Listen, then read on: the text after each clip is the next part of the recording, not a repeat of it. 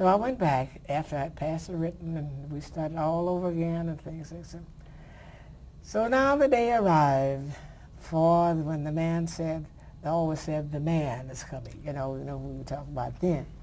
He came down that afternoon. It was just after a rain, and the air was just kind of heavy, just like silk. It was just beautiful. And they also said, Janet, get in the plane and just relax and everything. So we adorned our parachutes. He did his own, I'm mine on. Okay, we took off. And he pulled a false landing. And the same place where the kids had told me where he's going to pull it. So, okay, let's climb up and doing different maneuvers as we got up and went through spins and everything. And that little plane, everybody had their own plane. And just it seemed like you could talk to it, or it would talk to you. You merged right into a plane. Just the feeling you get. And I knew that little old plane was doing everything for me.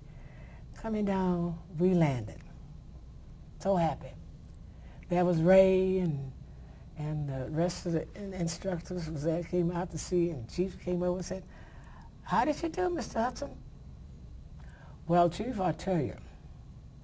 She did very well. I'll put up against any of your instructors. I've never given a colored girl a commercial pilot license. I don't intend to."